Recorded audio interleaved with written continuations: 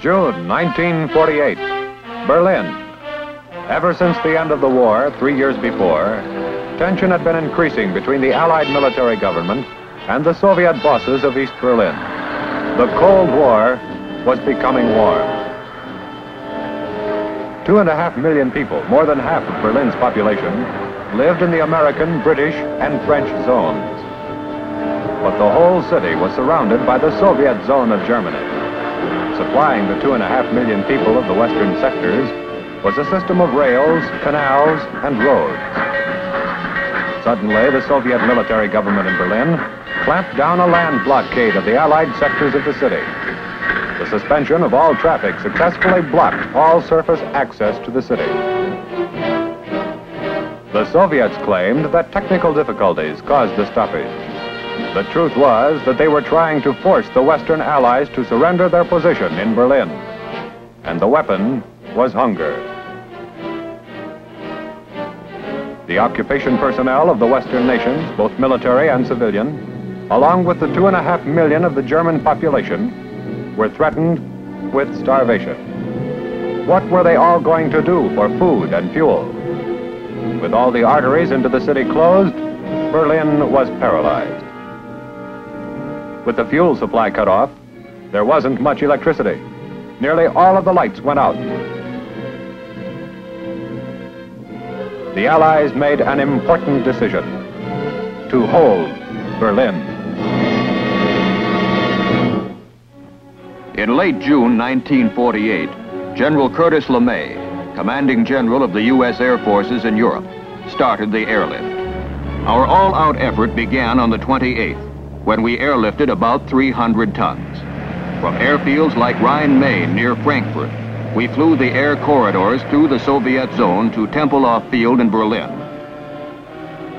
The airlift was our first important use of air power as an instrument of national policy, according to Secretary of the Air Force Symington and General Vandenberg, Chief of Staff.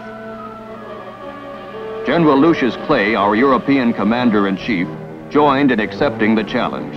The call went out for cargo aircraft from all parts of the world. From the Caribbean, from Texas, Alaska, Hawaii, Panama, troop carrier squadrons sent C-54s. And before long, MATS was sending them too. In the States, Westover was our jumping-off place for airlift planes preparing to span the Atlantic. The Combined Airlift Task Force headquarters was established at Wiesbaden. The entire operation was now in business in a big way. Army, Navy, and Air Force, working together, gave an inspiring example of joint action. And we mustn't forget that the British and the French gave much help. Headed by General William Tunner, who had been in charge of the aerial supply missions over the hump in Asia during World War II, the Airlift Task Force was ready for a long haul, pouring supplies into Berlin and bringing out manufactured goods. Rhein-Main was the chief air gateway of the corridor to Berlin. The Army Transportation Corps moved supplies in from ports and railheads in 10-ton trailers, about the cargo capacity of a C-54. Coal from the Ruhr, flour from our Midwest, sugar from Cuba, coffee from Brazil, butter and milk from Denmark, and many other supplies from many other places. Berlin's minimum daily requirement was about 4,500 tons of supplies. For several months in 1949, our deliveries averaged more than 7,500 tons a day. The Air Force assigned more than 300 airplanes and more than 20,000 men to the airlift. And Britain made a large contribution of both aircraft and personnel. It was an operation without precedent and a severe test of precision flying, of logistics, maintenance, communications, and weather service. Some of us had bombed Berlin, and now we were trying to keep the same city alive. It meant that we had to get more from each airplane and from each man than ever before. Takeoffs with full loads were 3 minutes apart. The air corridor to Berlin was narrow and dangerous. With 40 to 50 airplanes going through it simultaneously, they had to be accurately spaced. And until the late stages of the airlift, they were flown at 5 different levels, the levels being 500 feet apart. This called for extremely precise air traffic control. Here, the position of each aircraft in the constant stream of C-54s was plotted and replotted. And every 3 minutes, there was a landing at Tempelhof, the Berlin air terminus. Each aircraft in Operation Vittles flew 3 round trips every day to Tempelhof, or to the other airfields in the Allied sector. At the end of the line, volunteer crews of displaced persons were always on hand to unload our aircraft, and it took an army of them.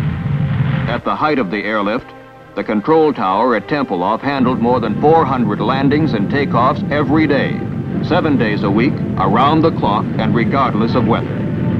Operation Vittles really gave us, in 15 months, as much experience in air transport as we ordinarily get in 10 years. When bad weather arrived in the fall, everyone was put to the supreme test. Rain and heavy fog day after day. The communists expected the airlift would be broken, but it wasn't. We kept right on. Army Airways communication system operated a network that fed information to ground control approach at Tempelhof. Rotating GCA antennae tied air and ground together. GCA operators, at radar scopes 24 hours a day, talked us down at the rate of a landing every 3 minutes. Baker George 2, this is the final controller. Remain on receive for the remainder of this transmission. Maintain your present elevation and continue vector 315. You're almost at the glide path. Begin your rate of descent at 500 feet per minute. We're starting down the glide path. Rate of descent is good. Azimuth is good. Elevation good. Very nice flying indeed. Maintain your heading. On course, on the glide path. Very good. Now over the end of the runway. Azimuth and elevation both perfect. Touchdown in 4 seconds. Take it over, Baker George 2. It's all yours from here. At first, we used a good many C-47s. But for an operation on this scale, they were too small and too slow. So the C-54s took over. We soon began setting records, and then we broke them as fast as we made them. Coal was vitally important. We had to fly it in if there was going to be any heat or light or power in West Berlin. The coal came from the Ruhr and was sacked in war surplus duffel bags. We saw to it that every pound was put to good use.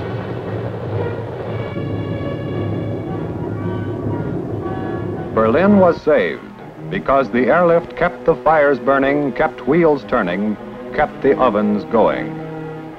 Not long before, we had been delivering bombs to compel peace. Now we were delivering bread to maintain that peace. The airlift cargoes kept the city alive.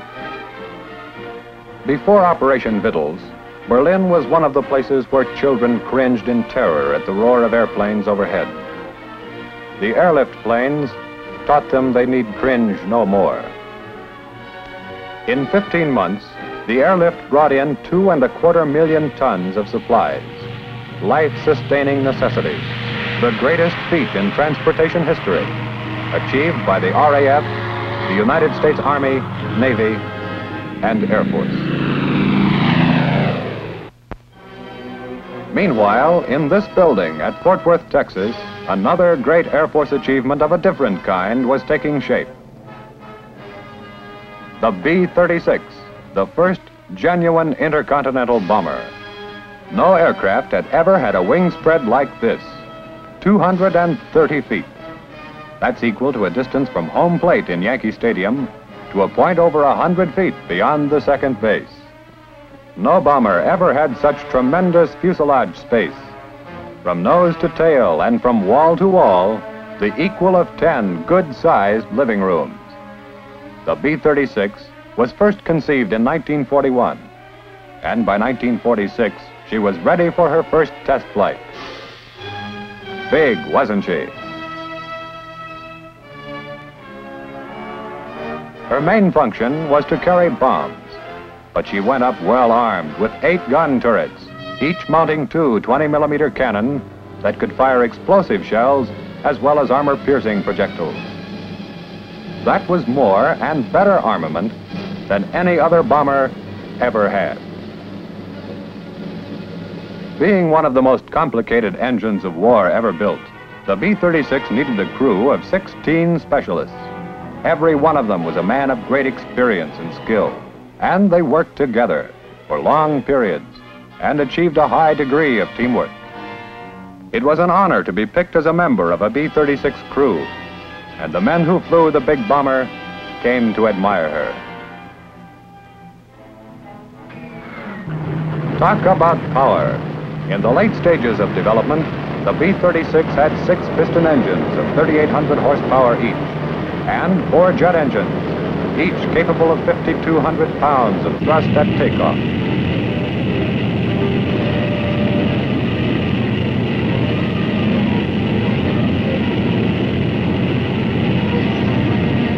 The big bomber had a much greater carrying capacity than any other aircraft so far produced. There was room in the 4 big bomb bays for 100 500-pound bombs, or when tremendously big ones were needed, the cargo could be 2 bombs, each weighing 21 tons.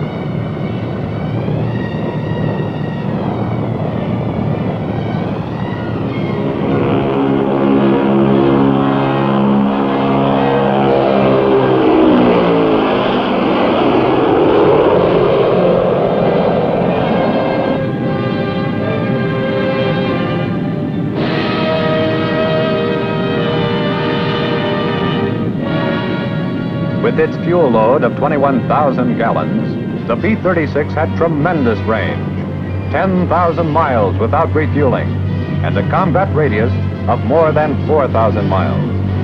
Even at great altitudes, and at more than 400 miles an hour, the B-36 was a steady flying platform, a stable and accurate bomber. Over the target.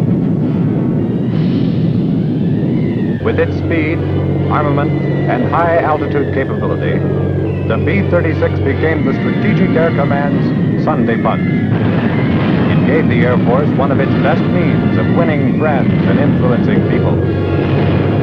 Largely because of this aircraft, the Strategic Air Command was the first military organization in history that could assault the heart of a remote enemy country from stateside bases within hours after the outbreak of a war.